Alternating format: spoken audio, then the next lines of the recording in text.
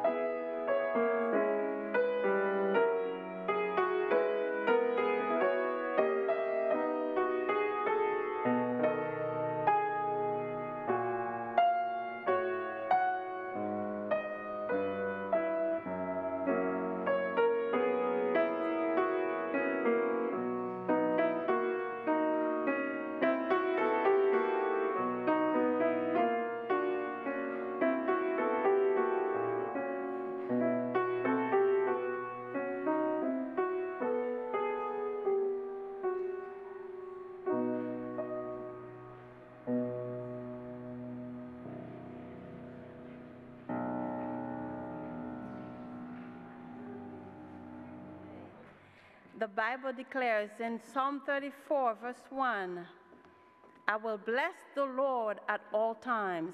His praise shall continually be in my mouth. So whatever your circumstance today, let's just praise the Lord. We invite you to praise the Lord with us. It is so good to give praise to the Lord because He's good. He is good. He's marvelous. And we wish you a very warm welcome to our church today. Our call to worship is found in Psalm 100, and Alan will be reading it for you. Psalm 100. Shout for joy to the Lord, all the earth. Worship the Lord with gladness. Come before Him with joyful songs. Know that the Lord is God. It is He who made us, and we are His. We are His people, the sheep of His pasture. Enter His gates with thanksgiving, His courts with praise. Give thanks to Him and praise His name. For the Lord is good, and His love endures forever. His faithfulness continues through all generations. Amen. Amen. Let us pray. Dear Heavenly Father, we praise and magnify your name because of who you are. We come into your presence this morning and we ask that your Holy Spirit dwell in our midst. Give us clarity of mind so we can understand your word that will be preached to us today, and so we can apply it in our daily lives. Bless this worship and accept it as we pray in the name of Jesus. Amen.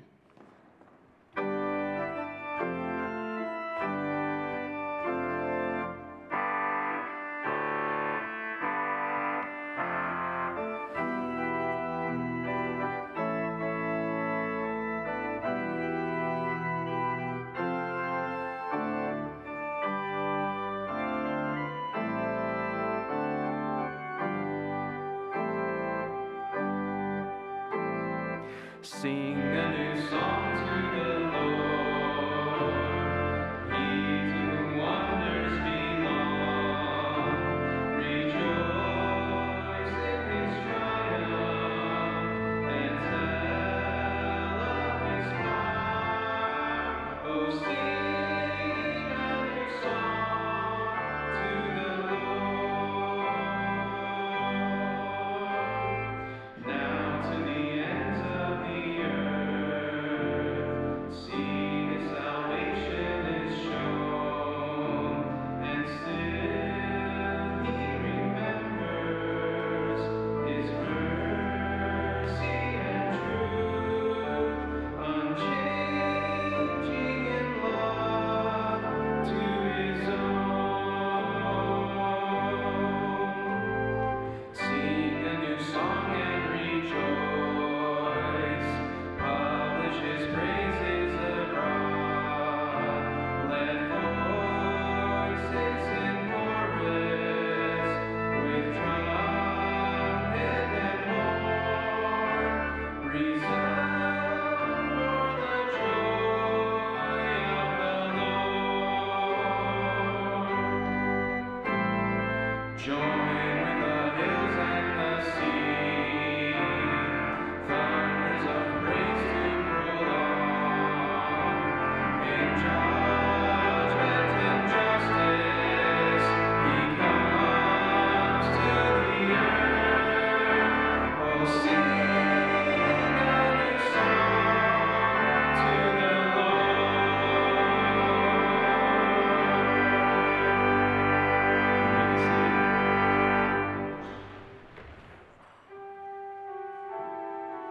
Good morning, boys and girls. My name is Teacher Kathy, and I'm here for the children's story.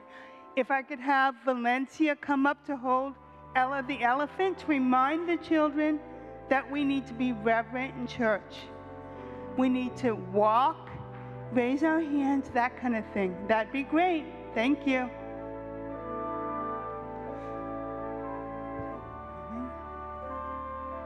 And don't forget, children, to collect the dollar bills that the adults are holding out for you. This is the first time that I've done the children's story in a long time where I can remind you to do that. So I am joyful that that is the case.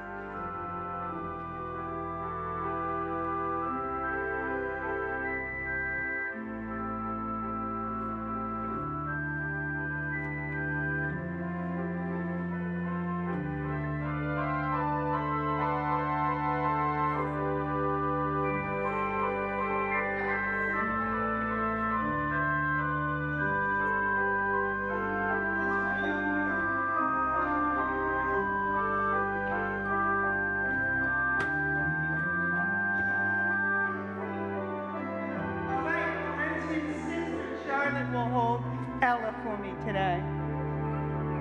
That helps.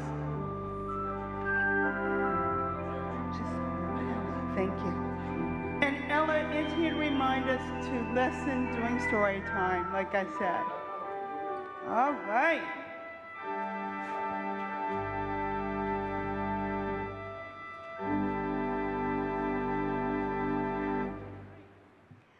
I am going to need somebody to raise your hand. Does anybody know what the, no, you don't even know the question. What does the word procrastinate mean? If any children don't know, adults feel free to raise your hand that are up here. Procrastinate. Anybody know? No? What? To put off, thank you. Or be lazy, delay, thank you. Well, if anybody knows, on Thursday, I was listening to the news, and in the news, it said that it was National Lazy Day. I'm like, come on. There's no such thing as National Lazy Day, but there must have been. But anyway, today's story is about me being joyful, but it's also about listening and procrastinating. Well, it's about Max and Anna, too, my oldest nephew. And my youngest nephew, Jackson, please forgive me for talking about you procrastinating, because that's what he did. But he knows I will start now. All right. I'm going to start by sharing a short Bible story found from Luke 2:41 through 49. Jesus and his parents, they were out. They had been to celebrate the Passover. Does anyone want to guess how old Jesus was at that time? How old was he? How old do you think he was? 12. 12? That is right. Good job. Thank you. Jesus was 12 years old, and he loved being in the temple. Well, Jesus' parents decided, you know, it's time to go. Passover's over with. Let's go home. And they thought that Jesus was with them. Why do you think it took them 3 whole days to figure out where Jesus was? Any idea? Yes. Why? Jesus was at the temple. Yeah, but why did it take his parents so long to find him? I know, it's a trick question. I know. Yes, honey. Because they had already left. Yep. And they were with a large group of people, and they thought that Jesus was with them. So anyway, Jesus was missing. They had to travel for 3 days back to find him. They found him in the temple, and they were both joyful, both Mary and Joseph. Jesus told them, I'm going about my Father's business. Well, I was excited because I was going to go on a trip. Before I talk about the trip, let's sing Jesus Sends His Angels. You ready? Jesus sends his angels. Come on, start it with me. Just angels. Jesus sends his angels to watch us while we're driving. Then we're going to sing playing and then traveling. Jesus sends his angels, angels, angels. Jesus sends his angels to watch us while we're praying. Jesus sends his angels, angels, angels. Jesus sends his angels to watch us while we're traveling. Well, I was so excited. Max was getting married. And when he told me, my oldest nephew, I tried to convince him to get married in the U.S. He said no, because my wife my future wife and her family live closer to Germany. I said, well, I guess I better start saving my pennies. I asked my coworkers, my co-teachers, how I was feeling about taking a trip to Germany. One of them said that I was excited. Another one said I was joyful. One of my colleagues said that I was so excited that's all I was talking about, and she'd have to remind me, you know, focus on the kids. I said, okay. And finally, the scheduler told me, you know, we thought your brother was procrastinating and not getting the tickets, so we had to tell you, we need to know. We need to know like a month before. So anyway, my brother said he wasn't procrastinating. He had to try to figure out what the best flight was. He goes, I was just trying to save you money. And every time I thought I had a good deal, there was another deal that showed up even better. So anyway, he was not being lazy about that. So I was excited, and I was going to fly by myself to Germany. I had to leave from Boston, have a layover, and then go to Frankfurt. So anyway, my brother Bob and family arrived on Monday, and I got there the Friday before. My youngest nephew was in college, and he had a paper to do, and he procrastinated. He was lazy about it. I don't need to do it, whatever. The night before the wedding, he had not done it, and his parents had told him, please do it. There are several things that I remember about the wedding. One thing was the hospitality of Anna's parents, and the other was that they had two weddings, one at a civil wedding in a courthouse, and the other, they had a religious wedding at the SDA church, and I thought that was really cool. So anyway, boys and girls, let's remember the importance of listening to our parents and teachers. Today, we are dedicating baby Ethan to the Lord. I hope that his parents and brother bring him to beginners, and the grandmother and the grandfather, if they want to come too. All right, can I have somebody offer to pray for me today?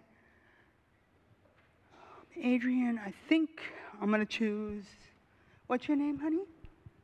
Isabella. Isabella, can you pray for me? Mm-hmm. Dear Jesus, thank you for this day. Thank you that we can talk to you and help Ethan to have a safe dedication. In your name we say amen. Amen. Remember to walk back to, oh, I forgot something. I have a picture of a church, and come on up and I can hand you your papers before you go, all right? Thank you. Good job. Okay, you know, we are really blessed to have children here, and I know it's during summertime. A lot of people are traveling, and I think SLA starts in about 10 days, so we'll start seeing more faces around here. But we are so blessed, and it's indeed a sacred privilege, is it not? And we take that very, very seriously here, because about a third or a quarter of our budget goes to South Lancaster Academy, which is pointing people to Jesus Christ while they are learning about arithmetic and writing and reading, and they're pointing them to Jesus Christ. So it's not just about information getting put into our heads, it's about who we are as individuals. So I want to ask a question. How many of us here were once a baby? Yes. So we all know what this is like. So I'm going to invite Aaron and John to come forward and bring little Ethan here. We're going to dedicate him to the Lord today and family. And Grandpa comes up too, because I believe he's going to say a few words. And we are indeed blessed, my friends. And today, this is indeed a very sacred moment, because what Aaron and John are going to do here is they are acknowledging that Ethan is a gift of God. I wish everybody could see this cute guy here. You know that? We should get the camera right in here. But hey, how you doing? Been a little bit while. You've changed. Yes. Yes. We're going to dedicate you to the Lord today, all right? Okay, sounds good. Sounds good. So, it's interesting that I was reading a story about, how many remember Christopher Reeve? He was the guy who played Superman. And there's a sad part of his life because he was not brought up in any sort of religious home. And he actually said in an interview he was actually intimidated, even sort of scared of churches and of God, because he'd seen this angry God. Somewhere he picked it up. Then after his accident, about 2-3 years afterwards, he joined a Unitarian church. But I'm thinking about, how much he missed out on his life. I mean, here's a man who played the role of Superman. You remember that movie? And the special effects were pretty bad when you compare it to today. But the point is interestingly enough, he played this role of Superman. Yet as a person, he was afraid. He was fearful or intimidated by churches and by God. It's interesting when we contrast that to what we read here in the New Testament. And now I actually need a third hand. But it's in Mark chapter 10, verse 13. Listen to these words. People were bringing little children to Jesus for him to place his hands on them. But the disciples rebuked them. When Jesus saw this, he was indignant. He said, "Let the little children come to me, and do not hinder them, for the kingdom of God belongs to such as these." And then he adds to this, "I tell you that anyone who will not receive the kingdom of God like little children will never enter it." And he took the children in his arms, placed his hands on them, and blessed them. Well, my friends, we don't have Jesus Christ with us here today, physically, but we are the body of Christ. And that's a very important image to have in our minds, because together, collectively, we are in a way dedicating Ethan to the Lord. And so we must remember that. And it's interesting to note, too, that the children were attracted to Jesus Christ. They were attracted, they were drawn to him. And so as we are indeed living our lives, and life is insanely busy, can I get an amen? It's insanely busy. And it's easy for us to lose focus and to put our focus on the wrong thing. And what is it about? Bringing our children, finding ourselves at the feet of Jesus Christ. And I believe that Grandpa is going to say a few words here about his latest grandson. We have a lot to be thankful for today. Not only is this Ethan's special day of dedication to the Lord, coming through a very special experience, I would call it in some extent a miraculous experience that was overseen, I believe, by the Lord. Also, we have family that aren't ordinarily here. We have Lila, John's mother, who's joining us from Hosur, India. And we have Scott, Aaron's brother, and his family that are joining us from Senegal on their way to Kyrgyzstan. So we're indeed thankful to have the family here and to have the time that we can to spend with them. But I want to share with you a poem dedicated to Ethan this morning. I'm going to confess that I've used this poem once before in church. It's been 3 or 4 years ago, but I think that it speaks specifically to the future of Ethan and the way in which God's blessed in his birth. So it was written by Myra Brooks Welch, and it goes like this.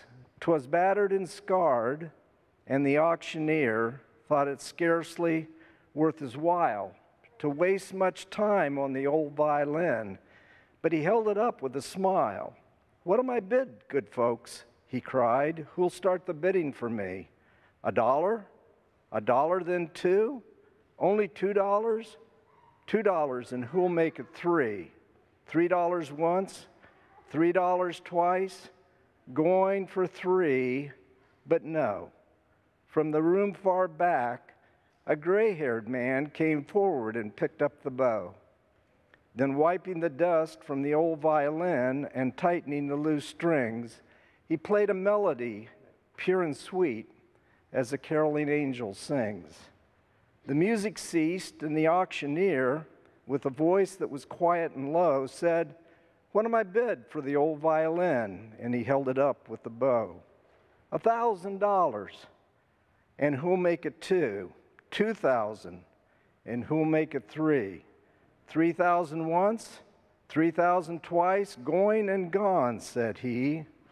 The people cheered, but some of them cried, "We don't quite understand. What changed the worth?" And swift came the reply, the touch of the master's hand. And many a man with life out of tune and battered and scarred with sin is auctioned cheap to the thoughtless crowd, much like the old violin. A mess of pottage, a glass of wine, a game, and he travels on. He's going once, he's going twice, he's going and almost gone. But the master comes, and the foolish crowd can never quite understand the worth of a soul and the change that's wrought by the touch of the master's hand. We're thankful for Ethan in the way that God has blessed in his birth and the way that God's blessing him as he begins the process of growing. And we hope that each and every day along that pathway that he'll continue to be touched by the master's hand. So I'm going to ask some questions here of Aaron and John. And by the way, Ollie, we don't want to overlook you. You're the big brother. I know, it's a big calling. I know. But you're going to be all right. You're going to be all right. So, and if you were as nice to me as you are to your baby brother, you're going to be just fine. Just fine. I went over and he wanted to play with me with all of the toys. So it was wonderful. So, but John, Aaron, do you acknowledge that Ethan is a gift of God? Yes. Do you dedicate him to the Lord? Yes. Amen. I'm going to ask the church family, do we here today commit to doing all we can to pointing little Ethan and ultimately big Ethan to Jesus Christ? Amen. Amen.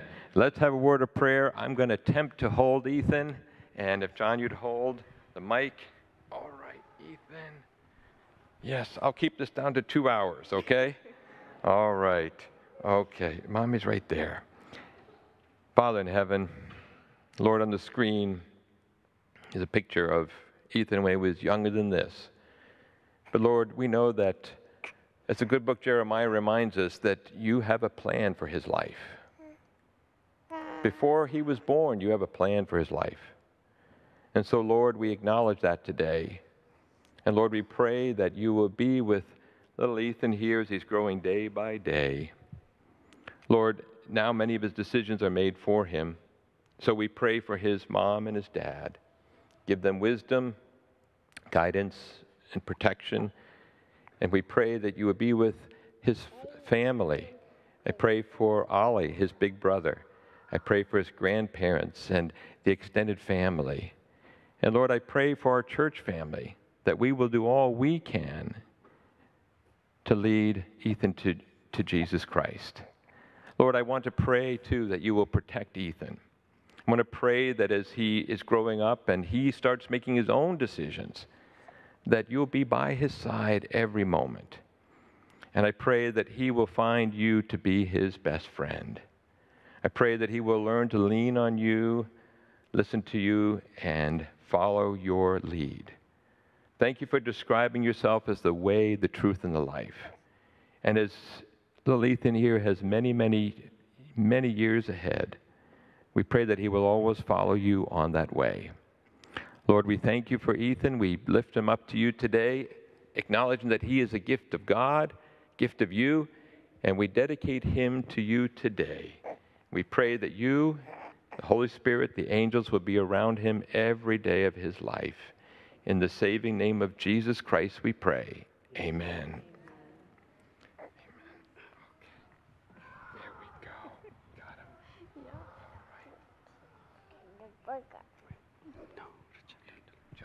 giving you a certificate here and a Bible. And let's all say amen to our family here.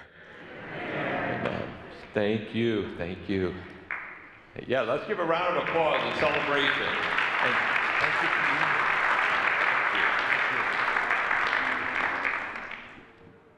At our college church, we have a motto that is actually a progressive motto. It says, love, grow, serve. First we love, and because of our love, we grow. And as we grow, we realize our need to serve. But the beauty of this motto is that you can reverse it as well. Because sometimes we begin at service. We serve because somebody's in need. And as we serve, we grow. And as we grow, love is born. And so our college church looks at the ministry as something very important for sustaining us as a family. And I want to mention a few of the things that our church has going at the moment. First is our mission trip. We know that Celeste Perino will be going to the Dominican Republic on Thursday, and she is going with medical supplies and is in need of donations. And we continue to donate, whether it be by providing caps, baseball caps, or medicines, or money. And this can be done if we go into the church's donation online. The next thing is church business meeting. Now, I think many of us will want to attend this business meeting. As we fan, we're thinking, I want to be present at that business meeting. We want to put the pastor on the hot seat. Only joking. But it is important that we make it to the business meeting on Tuesday, August 22 at 7 o'clock, and this will be on Zoom. So all are invited to attend this very important business meeting. There's also a special church board meeting, and this will be the day before that. And the board members are reminded 7 o'clock for that Zoom meeting. Also very important, on September 9, our service will not be here, but will be in cooler climes at Camp Winnipeg. Am I pushing the point too much, Pastor? Yes, we will be at Camp Winnipeg, and we're invited, all of us, to be there. It is important, however, that you register, because if you want to eat there, we need to know how many people are going to be there so that meals can be provided. If you register and then find that you're not able to come, you're also reminded to make sure that the church knows this so that that number can be taken off, so that we don't spend money on food that will not be eaten. Prayer meeting Wednesday nights. Wednesday night prayer meetings are usually very, very vibrant. Haven't been there a few weeks myself, but I miss it a lot. And this coming Wednesday, September 9th, the prayer meeting is going to be in an interesting place. It's going to be at Kimball's. And I'm wondering which is going to be sweeter, the prayer or the dessert. My suspicion is the prayer.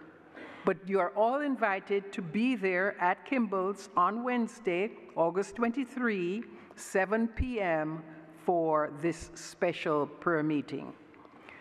A few weeks ago, we had a very sad occasion when we lost Inigo to his challenge. Sunday, September 10 at 2 p.m. here in the sanctuary, there will be a special service of celebration for his life. We are asked to assist in this by, of course, attending and supporting the family, and also assisting by providing food for the occasion. If you would like to do so, you may go online and register. Debbie Gifford is usually the person that we get in touch with, and you can get in touch with her online or by phone. Please assist in this very important area. And another area that the church is involved is in wellness. And I've been asked to emphasize that we need donations for that event. So they're asking for you to donate lightly used teddy bears, no more than 18 inches in size, and there will be a container in the foyer where you can put those things. Or you can donate in a tithe envelope, or by clicking more offering categories and make your monetary donations there. We also have work to do at the Clinton Public Schools, and you are reminded that that is also another important area where our young people need assistance. For the boys, we would like to have sweatpants, and for the girls, leggings. And of course, monetary donations will also be important there. These are some of the things that our church is doing as we work together in love. We will grow, and as we grow, our service will get better and sweeter. Thank you.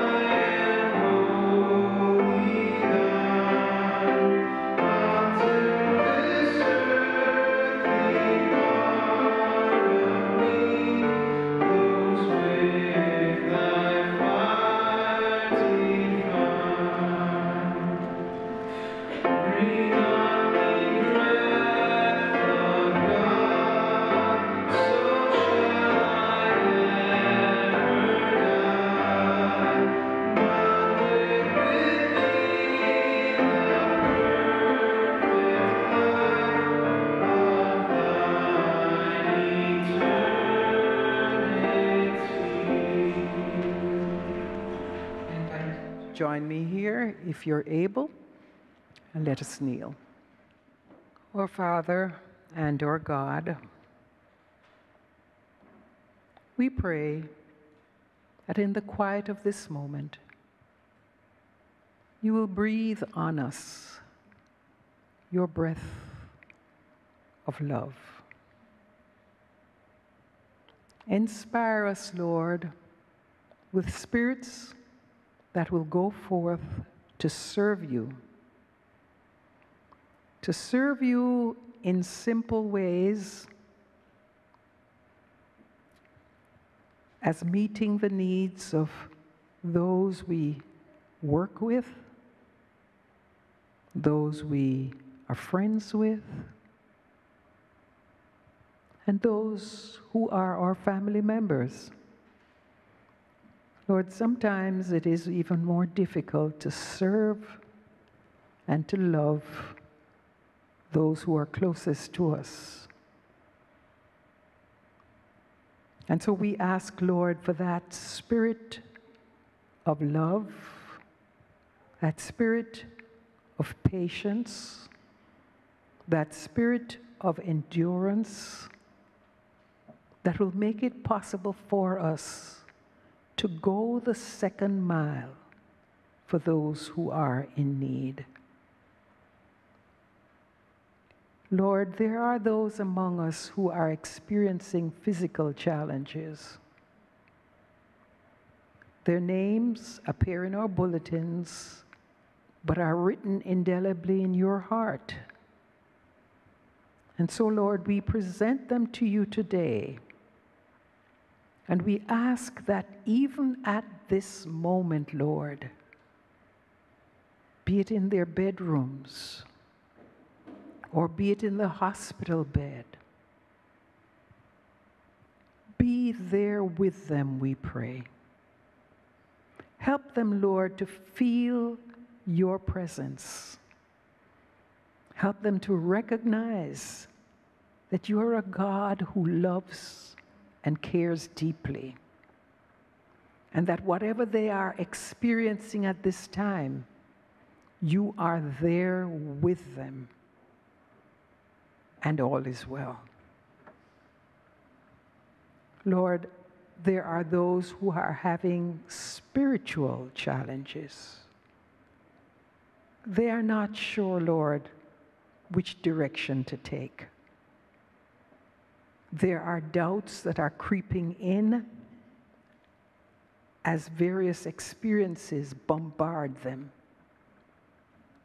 And Lord, we are asking you to send your Holy Spirit to redirect their minds and their hearts. There are those, Lord, who are having financial challenges. Challenges that at this moment seem so great that they think they're unable to meet them. Lord, we pray that you will touch the heart of the family members here, that we may be your messengers to these people. Help us to provide in whatever way we can for the financial needs of our people. There are those who are going out this coming week to make requests to solve problems of home ownership, solve problems of school bills, solve problems of hospital bills.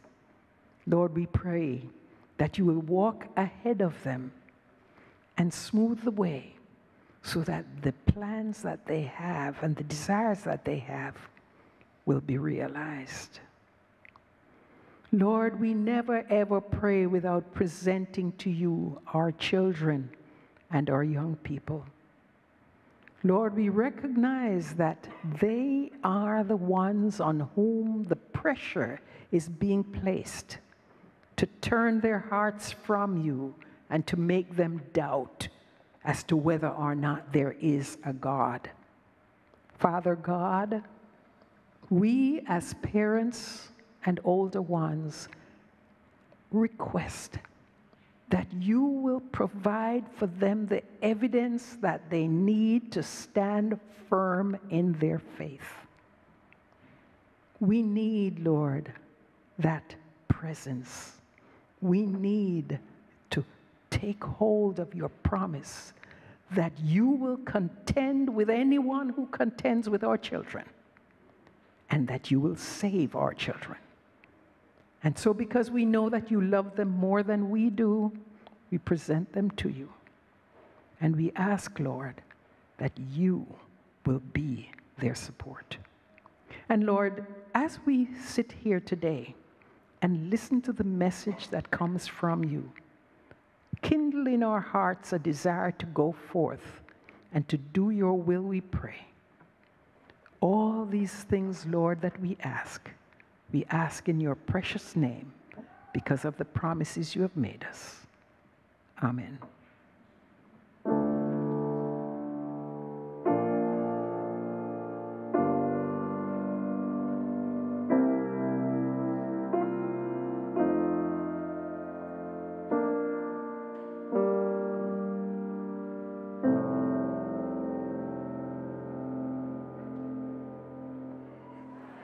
Thank you for taking us through another week, Lord, so that we can fellowship together.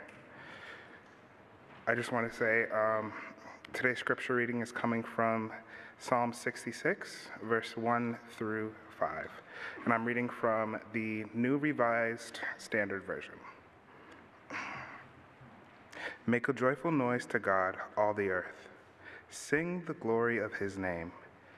Give to him glorious praise. Say to God, how awesome are your deeds. Because of your great power, your enemies cringe before you. All the earth worships you. They sing praises to you. Sing praises to your name. Come to see what God has done. He is awesome in his deeds among mortals.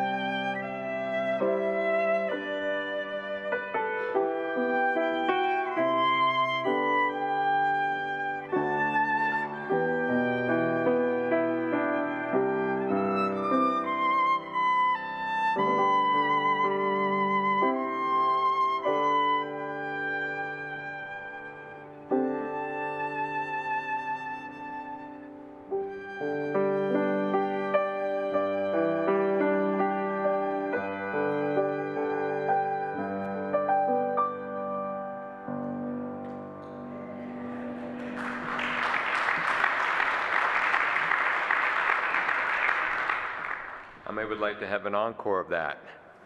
That was beautiful. And Richard, thank you. Ilana, thank you. And I just needed to mention that Ilana is headed off to Ohio to pursue a second master's degree. So she'll be back at Christmas time, or the month of December. So we'll miss her, but we'll be seeing you again. And Milton, thank you for, I don't know what happened here, but I think somebody had the magic touch. And that was good to get the organ up and running. So it's good to be here today, my friends. It is good to be here. I invite you to pray with me as we start. Lord, thank you for the gift of being your sons and daughters. Thank you for allowing us to be your children. And Lord, we pray that we will always remember our status, our position in your eyes. Lord, it's so easy for us to forget that. We know that well. In the name of Jesus Christ we pray, amen. How are you? How are you doing? More specifically, how is your prefrontal cortex doing? More specifically, how is your left prefrontal cortex doing? You see, that's the area where our positive sentiments and emotions reside, and I'm thinking today about that one three-letter word called joy. How is your joy level doing? Pull out a book off my library shelf and looked at the foreword, and the author writes something like to the effect that now more than ever we need more joy. You know, he wrote that in 1992. You think it's a little bit better or worse than that? I think it's gotten worse. And I feel as if so often the joy that we're supposed to really enjoy is getting solely sapped from us. Now, I'm not talking about plastering a fake smile on our faces. I'm not talking about that, although we often do that. Did you hear the story, the tale that's told about a man who went to see a psychiatrist, and he says, "Doctor, I'm lonely, despondent, and miserable. Can you help me?" And so the psychiatrist thinks for a while, and he suggested that he goes to the circus that's in town. There's a famous clown there who was known to make everybody laugh, everybody happy. And the patient looked at him and he said, "Doctor, I am that clown." How we can put a face on, but really there's something going on underneath. So the question is how is your heart? How is your soul? How are you and I doing? You and I have probably heard those expressions. There are Badventists, there's Madventists, there's Sadventists, and there are Gladventists. And we know that. And we all go through all of them. That happened to me just yesterday. Went to pick up a cucumber and I got stung by a bee, and in 60 seconds I zipped through all of those. I'm back to being a Gladventist. But in all seriousness, life does that to us, doesn't it? Life does that. And so David understood this, and so he wrote the 66th Psalm. And I invite you to turn with me in your Bible to the 66th Psalm. I'm reading from the NIV this morning. And it's interesting that Psalm 66 really is two sections. It's verses 1 through 12, which is the first section. That'll be our focus this morning, and then 13 through 20. And he's really engaged in the psalm. This is a psalm that's full of verbs, action verbs. Because in Psalm 66, verse 1, he says, "Shout for joy to the Lord, all the earth." Second thing, he says, "Sing the glory of his name. Make his praise glorious. Say to God, how awesome are your deeds. How great is your power that your enemies cringe before you. All the earth bows down to you. They sing praise to you. They sing praises to your name." And then he says, "Come and see what God has done, his awesome deeds for mankind." David says, say, sing, shout, come and see. But do so in joy. So we've got to ask a question, what really is joy? What is joy? Calvin Miller addressed this, and he said, many Christians confuse happiness with joy. He confesses as I did. He says, happiness is a buoyant emotion that results from the momentary plateaus of well-being that characterize our lives. Joy is bedrock stuff. Joy is confidence that operates irrespective of our moods. Joy is the certainty that all is well however we feel. Another person in an article called Joy, the Elusive Fruit, says that it's an attitude, a disposition, a deep settled confidence that a loving Heavenly Father is in control of the details of life. In other words, joy is knowing that Jesus, that God the Father, God the Son, God the Holy Spirit, they're on the throne, and they are totally tuned into what's going on. They are aware of this. Pastor Tim Keller, years ago, said this interesting words about our dispositions. He says, the Bible is more pessimistic than the most pessimistic person on the planet. But the Bible is more optimistic than the most optimistic person on the planet. He said, suppose a man comes up to you and says, you know what? My life is falling apart. My body is falling apart. My knees don't work. My back doesn't work. My digestive system's falling apart. Everything's falling apart. And so you could say from the Bible's point of view, well, you know what? It's worse than that. Your soul is broken and you're going to hell. It's true, isn't it? We're going to the lake of fire. That's true. But on the other hand, say the most optimistic man shows up and he says, you know, I've been playing the Powerball for 25 years. I've never won $1. But I know I've got the $1 billion ticket right here. I know this is the one. And you know what? I know I'm 75, but I'm getting ready for the Olympics. I know I'm going to earn a medal in the Olympics. And I just mailed the manuscript into 100 publishers, and I know I have the next Pulitzer Prize right around the corner. I know it's going to be a bestseller. And I know I just started a new job. I know one day I will be the president of the company. That's what we call real optimism. But you have to tell the guy, you know what? One day you may not get a gold medal, but one day you will be given a golden crown. One day you will walk on streets of gold. You may not be the president of your company, but you will be over angels. You may not qualify for the Olympics, but one day you will have a body that will allow you to fly from planet to planet all by yourself. The Bible is the most optimistic book, and yet at the same time the most pessimistic book. One person put it like this: Christianity is an ultimate optimism founded upon provisional pessimism. Did you catch that? The ultimate optimism founded upon a provisional pessimism. So David understands this, and he says, listen, here's what you got to do. You got to shout, you got to sing, you got to say, because you know what? In the process of doing that, a miracle will happen. And you know what will happen? You will experience joy. Joy will come in. You see, joy is not one of those things that we chase and we achieve it and we check it off our list. No, the moment we try to get joy, it goes away from us. Joy is a byproduct, a result of focusing on something bigger than ourselves, a God that is bigger than ourselves. That's what it's about. And so in verse 5, he says, come and see what God has done, his awesome deeds for mankind. Now, I got to bore you with a little bit of trivia history because it's really significant that this happened.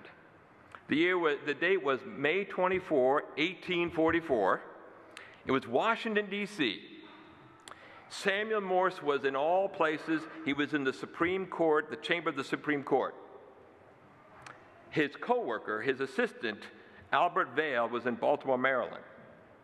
And it was time to try the first telegraph. The first one. Washington, D.C., Baltimore, Maryland. Samuel Morse begins tapping it out. And you know what he taps out? He taps out this Bible verse. Come and see what God hath wrought. His assistant in Baltimore gets the message and he taps back verse 16, which we won't look at today, but he says, come and see what God has done for me. Isn't that interesting? In a place right now filled with so much acrimony and hostility, that Bible verse sent from Washington, D.C. to Baltimore and sent back. Come and see what God has done for me. When I was a kid, there was a time that I was pretty sick for about 2 weeks, and I was starting to get depressed or discouraged. You know what I'm saying? Have you been sick for a while? You're like, when will this end? And you start losing, get disconnected from everybody and sort of the world. And so I was sort of starting to feel blue. And my mom, who might be watching live stream right now, got a notebook, and she said, okay, Einar, we are going to make a list of all the things to be thankful for. All the things to be thankful for. And we sat down there and made a list, and I think maybe she's got it somewhere still. And after a while, guess who started feeling better? Because there's something about saying and following his instruction, come and see what God has done, his awesome deeds for mankind. See, the process is to get our focus off of ourselves. Are you guilty of navel gazing? Are you guilty of having a pity party? Are you guilty of jumping to the worst possible conclusion? Amen, right? Done that, right? We've been there, we've done that. And the problem is when we do that, in all seriousness, when we do that, we give zero room for God in our minds. Because we've already filled it up with the worst possible outcome. We've already filled it up with our egos. We've already filled it up with the sorrow we have for the fact that things didn't turn out for the way that we wanted them to turn out. And so David understands something with all that he's been through. He says, you know what? We need to see where we put our focus. And we say, well, you know what? I don't want to bother God. I don't want to be bothered by God. I don't want to annoy him. Do you know what? He wants to be annoyed. He wants to be bothered. He wants to be asked. As a matter of fact, one author, Dave Orland, put it like this: Christ gets more joy and comfort than we do when we come to him for help and mercy. See, we think that God is off, arms crossed.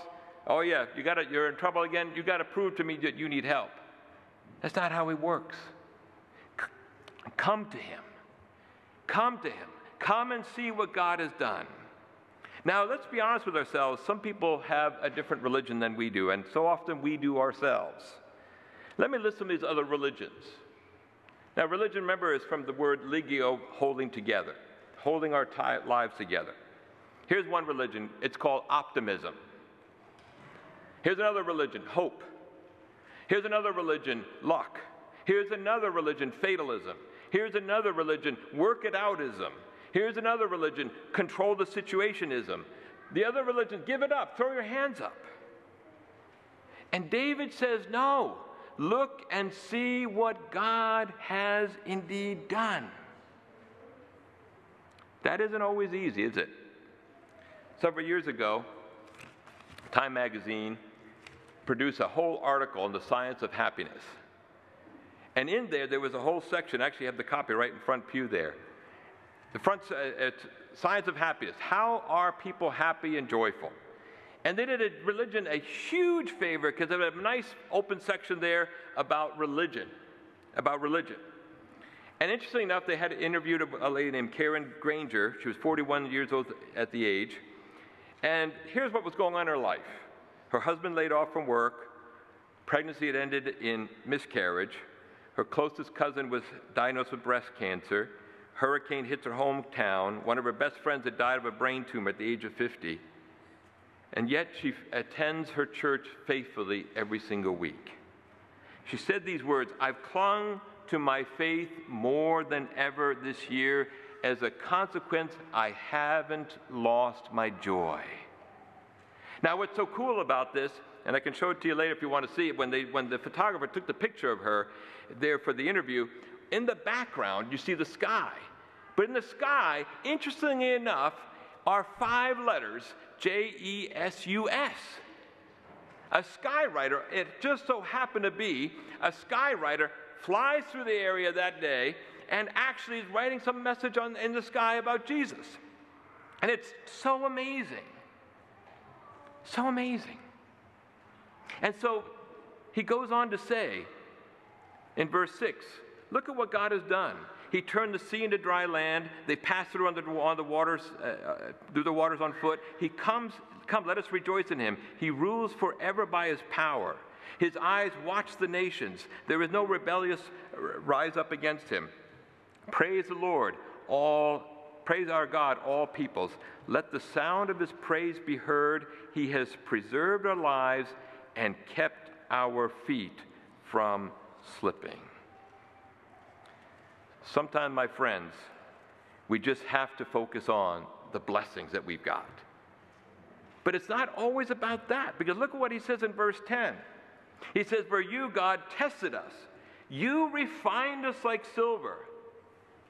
You brought us into prison and laid burdens on our backs. You let people ride over our heads.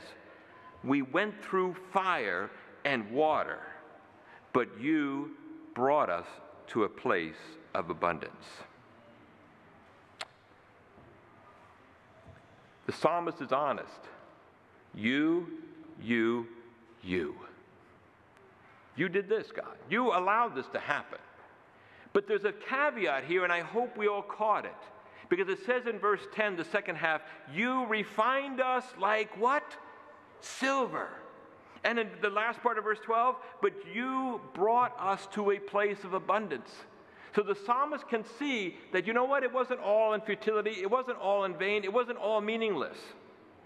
But that there was something good that came out of it, and it changed them as a people, and it allowed them to have a destiny that God wanted them to have.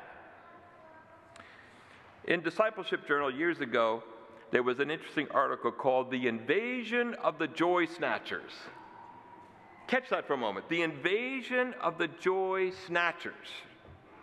Did you catch that? That's pretty powerful. Invasion of the joy snatcher. The 7 items here. Here they are. Anxiety and fear. You know what I'm saying? Anxiety and fear.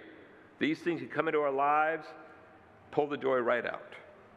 And let me be honest with us, my friends, there are burdens that we are carrying right now that only the devil wants us to carry. Not God, right?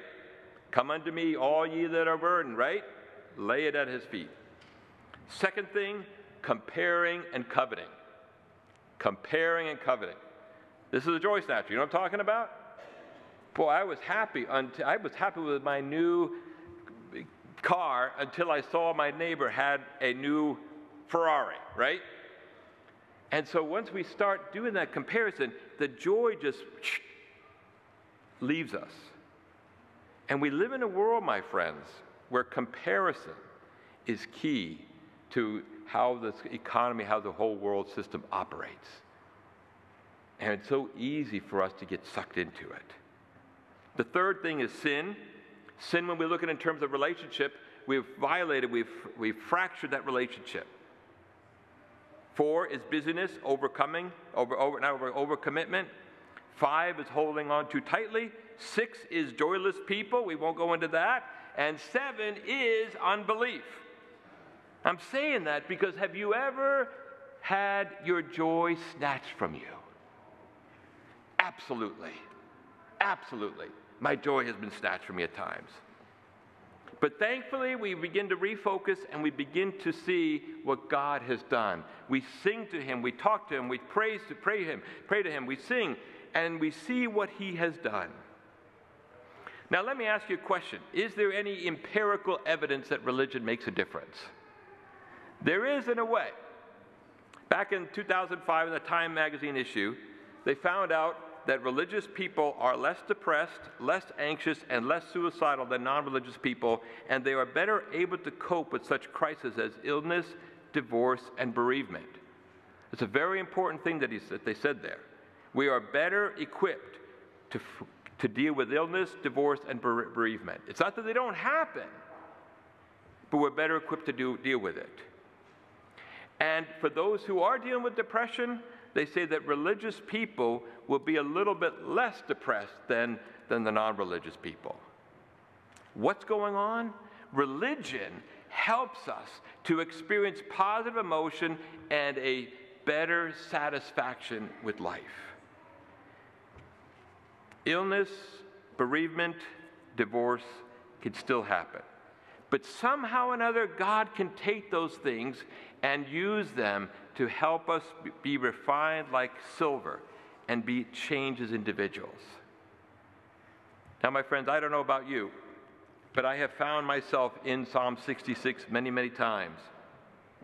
And sometimes it's just hard to say, thank you, Lord, because there's something inside of us that says, I want what I want. And we have that hard time of letting go, and we're focused more on the things that we don't have than on the things that we do have. But the psalmist is inviting us to a whole new way of living, a whole new way of living. There was a conference of a Presbyterian church in Omaha, and the people, they did something different there. It must have been outdoors. They did something rather different. Every person in that conference was given a helium balloon. And they were going to have a worship service. And during the worship service, when they experienced joy in their own lives, they would let the balloon go. So it's kind of an interesting thing. We won't do that here because we got a lot of balloons to deal with. But they did that. And so, Presbyterians are kind of like New England Adventists, all right? We're not very emotional. They're not going to say, hallelujah, praise the Lord. They're not going to do that. That's not how they are. We're kind of like that. So during the service, they were having the worship service, and balloons started going up randomly. Interestingly enough, when the service concluded, about 1/3 of the balloons were unreleased. 1/3. They had never felt the joy. They never felt the joy. Now, my friends, today we don't have balloons to release, to let go. But as we're singing our closing hymn, I hope that you will experience the words of our closing hymn, and that symbolically you will release your balloon. Because it says there, I came to Jesus as I was, weary and worn and sad. I found in him a resting place, and he has made me glad. My friends, as we're singing that hymn, let's think about those words. Not just read them, not just sing them, but let us mean them.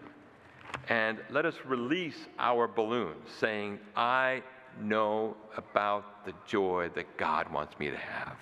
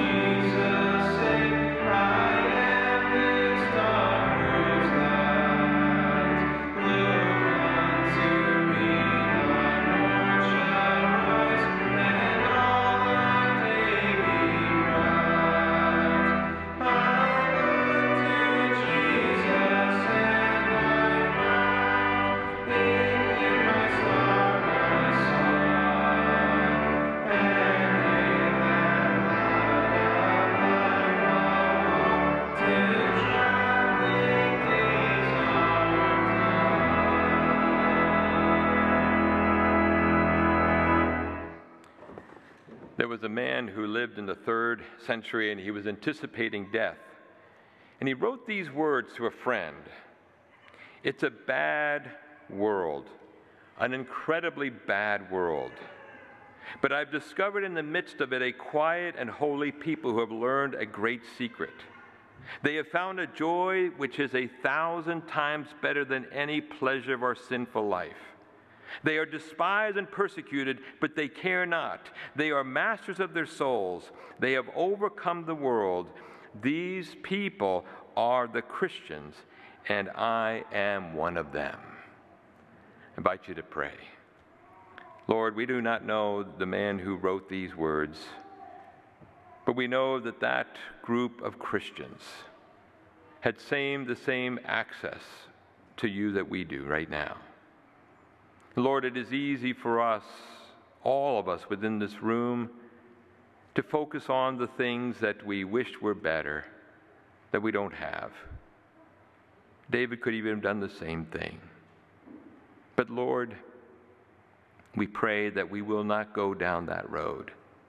We pray that we will listen to what the psalmist had advised us, to actually focus on the blessings that are ours, that we've experienced, the pleasures, the joys, the victories, the celebrations. And so, Lord, as we do that, as we go forth from here, we may find our minds and our hearts being distracted all over the place. We pray that we will remember Psalm 66, the beautiful words that David told us to put into practice. Lord, we pray that our joy will only increase day by day. We're not talking about happiness. We're not talking about winning the lottery. We're just talking about joy. May it increase day by day. We pray this in the saving name of our Lord and our Savior, Jesus Christ. Amen.